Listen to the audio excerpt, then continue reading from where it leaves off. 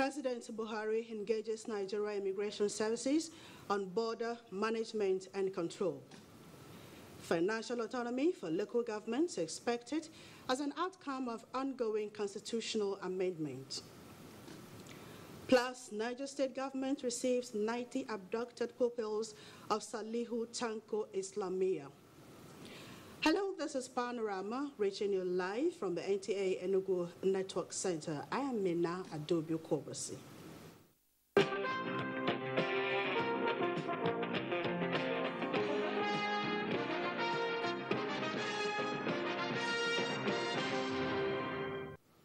The Nigerian Immigration Service has been given marching orders to effectively manage and control the nation's borders towards making the country safer, greater, and more economically attractive.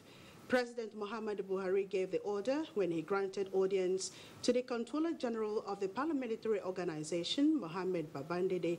State House correspondent Adamu Sambo has the report.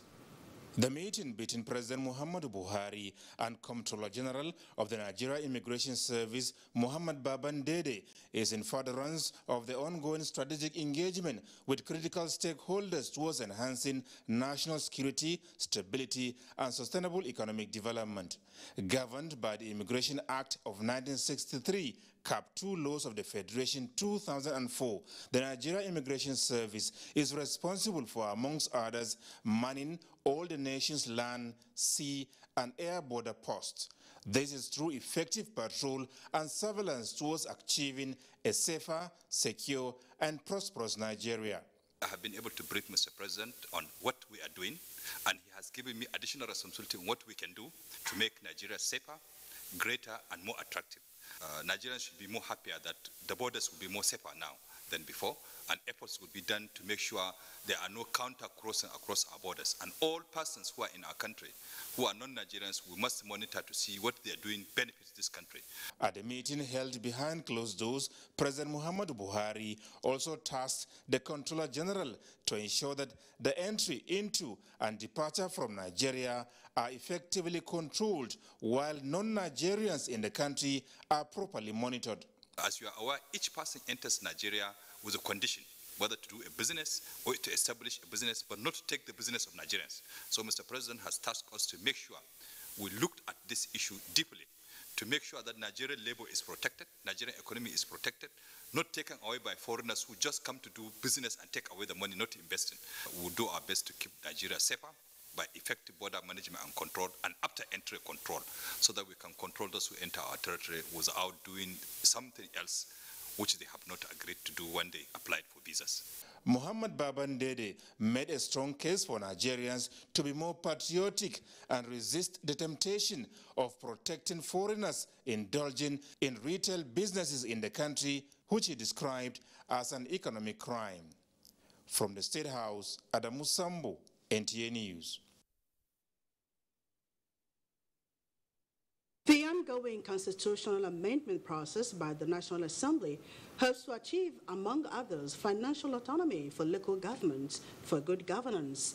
The Deputy Speaker, House of Representatives, Ahmed Idris Wase, gave this pointer while receiving draft bills from youth leaders of registered political parties. National Assembly correspondent Lami Ali reports.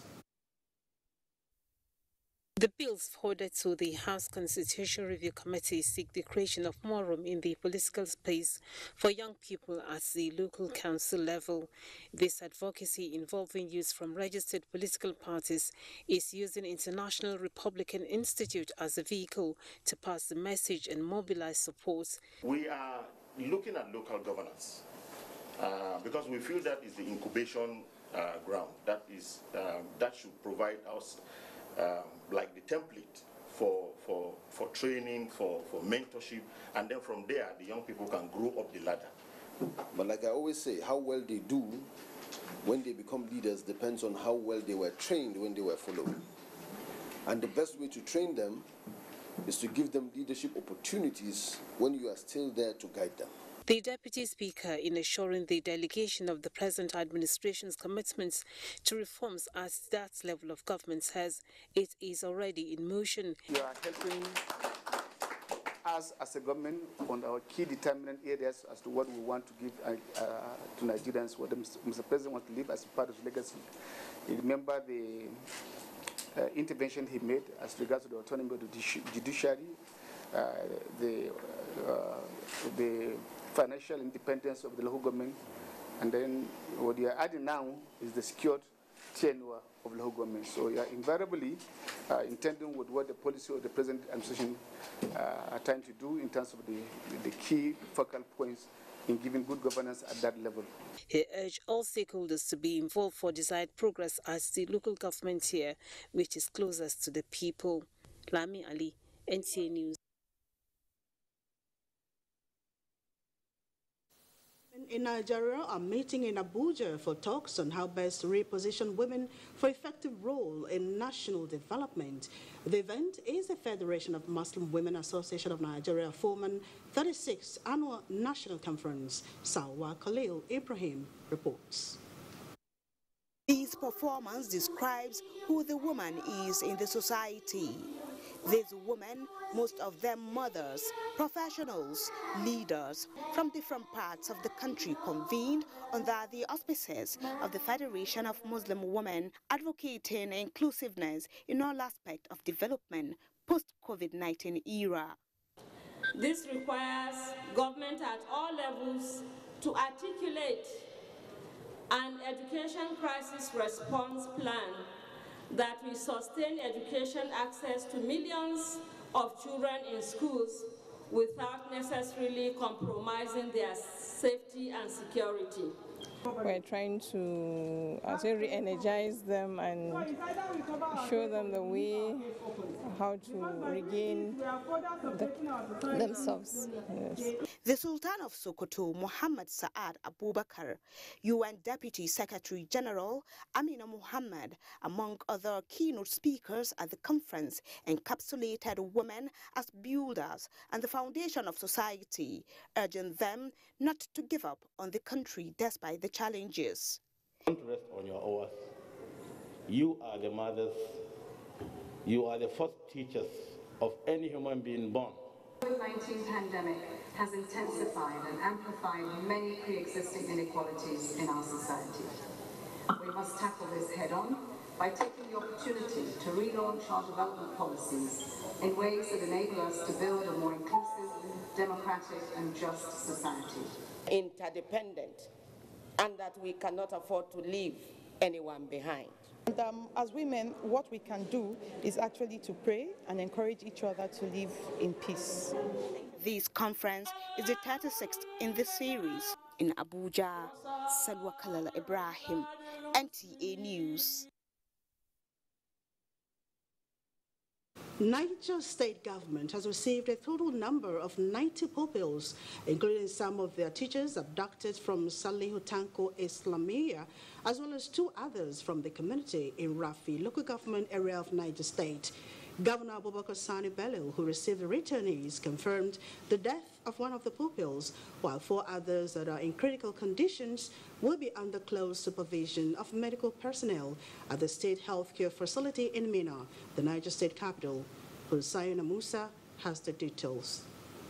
The state government has confirmed that a total number of 91 pupils, including their teachers, were kidnapped on 30th of May this year at the Salihu Tanko Islamia Tegina in Rafi local government area of Niger State. Sadly, one of the pupils, who spent 88 days in captivity, reportedly lost his life due to harsh conditions in the forest. Governor Abubakar Sani Bello, who disclosed that the state government, in collaboration with security personnel, devised measures to secure the release of the returnees, reiterates its resolve to bring to an end banditry in the state.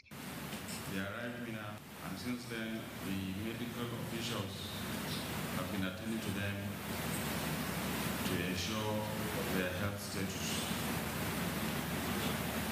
In total, 91 children were kidnapped, and we have received 90. Alongside, there were 2 other abducted people whom have been released as well. this has made even parents think twice before they send their children to school. However, we will do whatever it takes to bring them to justice.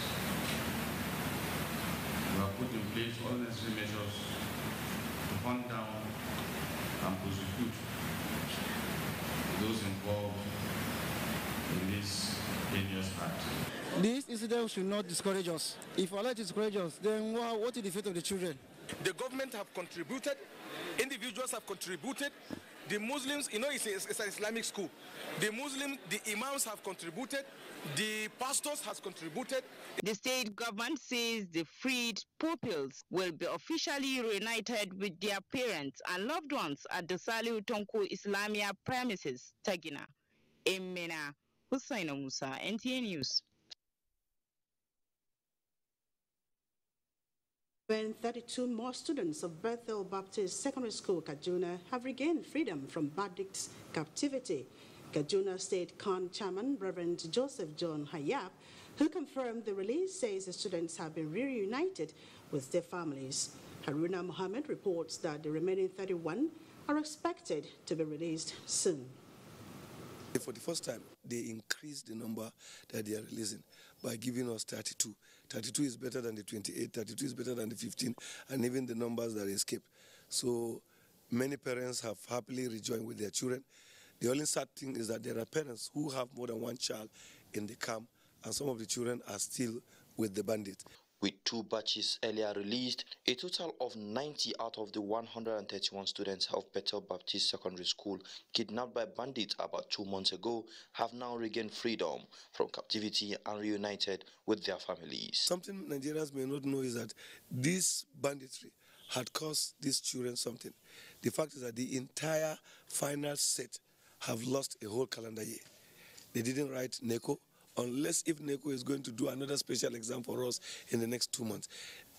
WAEC has started, and many of them are not still back because those who suppose you cannot carry 5 or 10 students to go and write WAEC while their friends and colleagues are still with the bandit. So all of them have lost. In the meantime, efforts have been intensified to secure the release of the remaining students from their captors. In Kaduna, Haruna Mohammed, NTA News.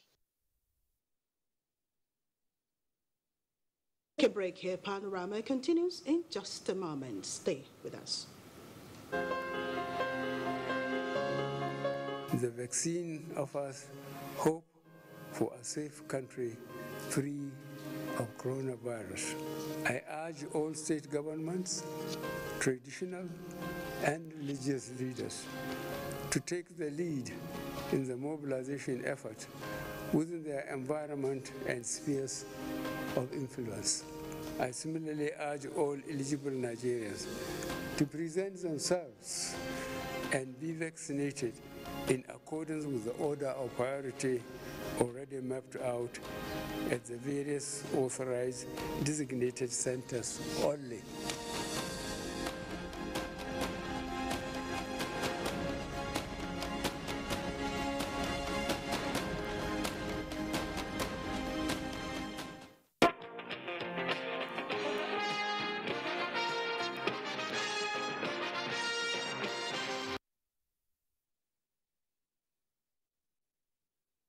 Welcome back to Panorama. Members of the All Progressives Congress APC in Enugu State have been charged to embrace peace and unity in the interests of the party and the nation.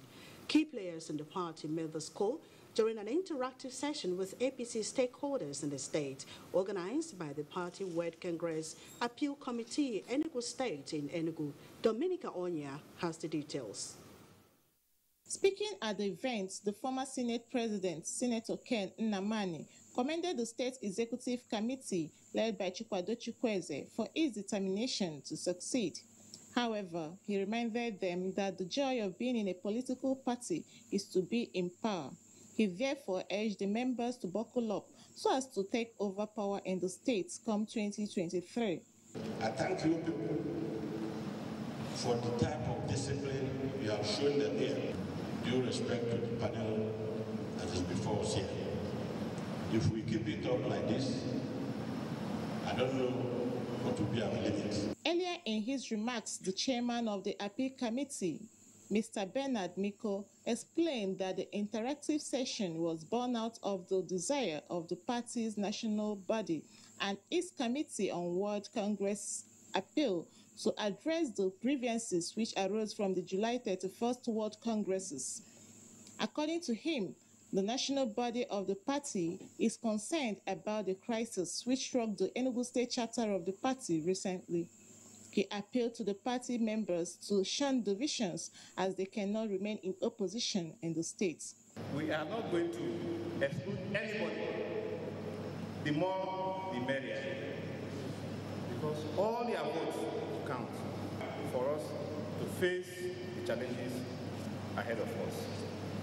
Others who spoke at the event bared their minds while commending the committee for its intervention and pleaded for it to temper justice with mercy in dealing with their erring members. The 5-member APC World Congress Appeal Committee for Enugu State has Mr. Bernard Miko as its chairman. Others are Babagana Jimmy as the secretary, Mr. Emmanuel Wodu, Mike Ugu, and Ajia Miriam Ikulu as members. In Enugu, Dominica Onya, NTA News. Minister of Agriculture and Rural Development, Mohammed Sambo Nanono, says the federal government, through its ministry and the Anchor Borrowers Program of the Central Bank of Nigeria, has reduced by 22% the money lost to importation of oil palm for local consumption as well as industrial use. He was speaking at a capacity-building workshop organized for oil palm farmers. Chinewoye now reports. Oil palm is a perennial crop which serves as a raw material for pharmaceutical industries, biomass and biodiesel. However, with the discovery of oil, attention shifted from agriculture. And while many looked forward to crude oil as the economic backbone of the nation, a barrel of palm oil is more expensive than a barrel of crude oil. Nigeria began to lose about $500 million every year importing palm oil for local production. The federal government is, however, bridging this gap with its many intervention programs, which has reduced the money lost to importation of palm oil by 22%. Minister of Agriculture and Rural Development, represented, said the workshop for oil palm farmers, however, became necessary to build their capacities on nursery and field establishment, harvesting and marketing, among others. This administration is, poised to diversify the economy from so dependent on oil to non-oil sector. Oil palm played a very major role in the economy of this nation.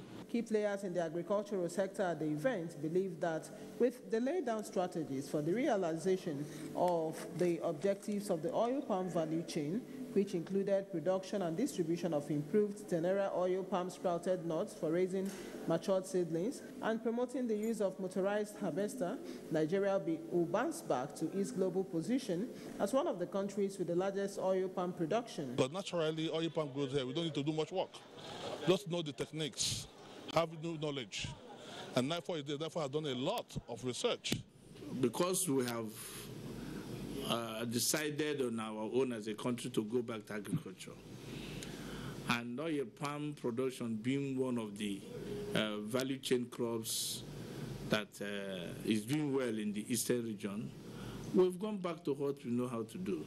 Lack of funding, access to improved oil palm seedlings and improved milling systems were, however, named by resource persons as some factors that could affect palm oil production. In Enugu, Chineyenwoye, NTA News.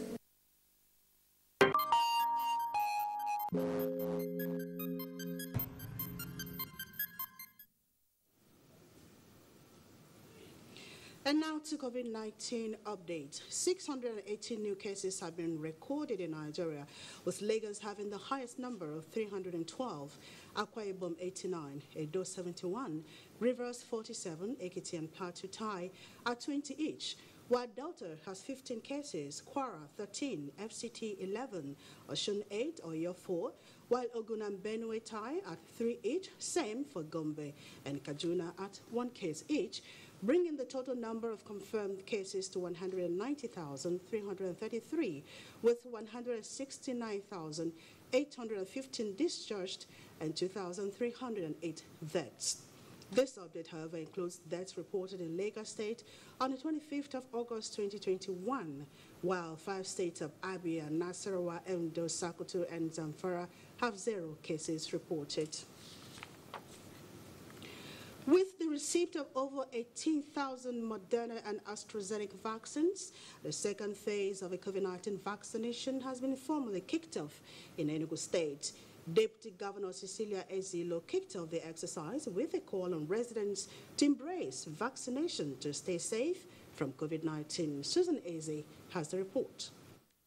As announced by the State Executive Secretary of the State Primary Healthcare Development Agency, Dr. George Ugu, Enugu State has successfully completed the first phase of the COVID vaccination and has received for the second phase 5,012 doses of Moderna vaccine, expecting additional 60,000 doses.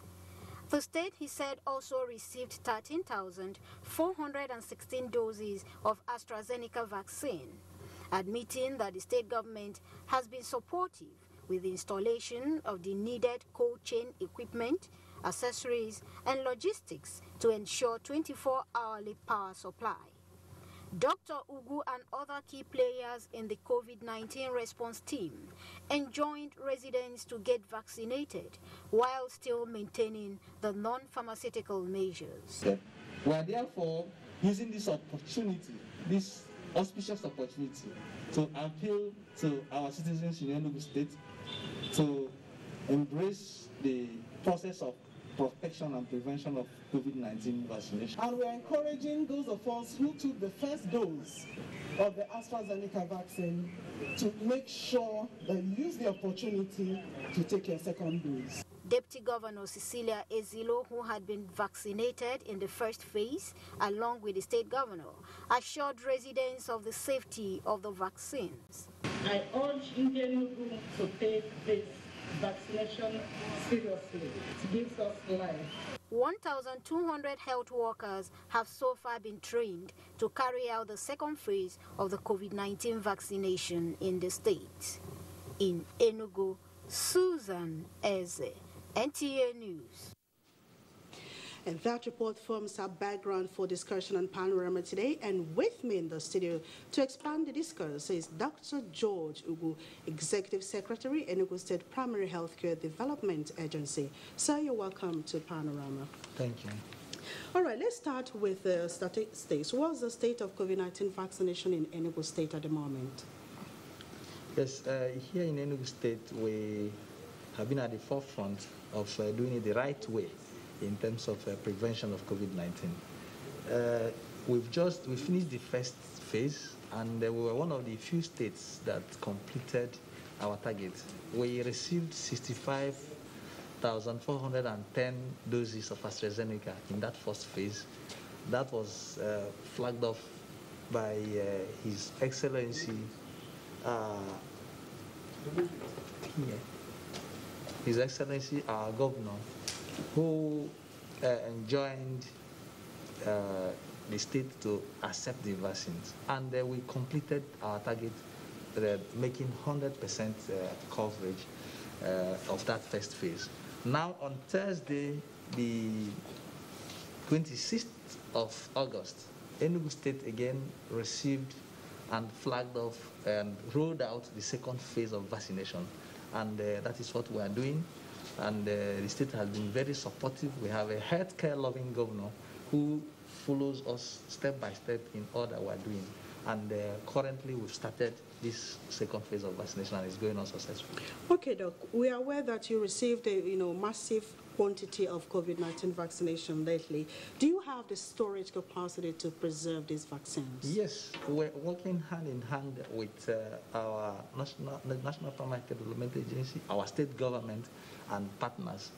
We, first of all, installed a special ultra-cold chain equipment that keeps Moderna vaccine at the appropriate temperature, which is very low, and we ensure that there is constant electricity supply to that source of vaccine, supporting our sources with inverters and with standby generators to ensure that there is no gap at all in the preservation. Okay, now that the vaccines are here, how is vaccination going? It is going well. We've distributed the vaccines because as we're keeping the vaccine in the right temperatures at the state level, we're also using the solar drive refrigerators in the various local governments to keep it at the proper temperature. Okay. We have spread it out and it is going on well. Thank you so much, Dr. George. This is the most we can take on this discussion. Thank you very so much for your time.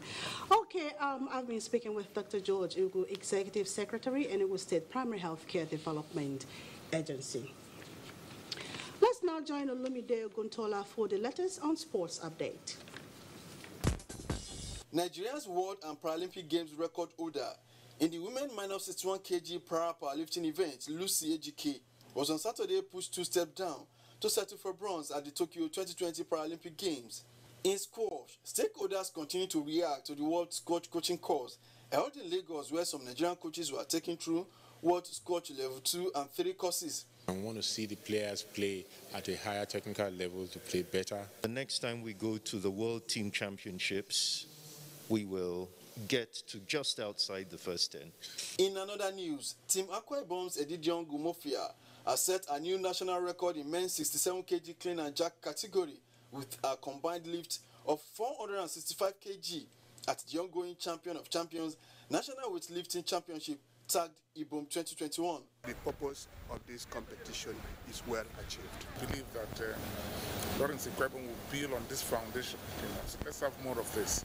In grassroots football, Nigeria's only individual Olympic gold medalist, Chioma Ajua, in collaboration with another ex-international, Amarachi Eze, have created a platform for young footballers in Lagos to realize their dreams in the game of football. We are trying to make Nigeria a better place. Help these ones, take them off the street, take them off crime. The motive is just to help them get better in their career. Similarly, efforts are on in Kaduna State to discover football players for the country's national teams. The organizers of a scouting program promise to properly monitor the young footballers through to stardom.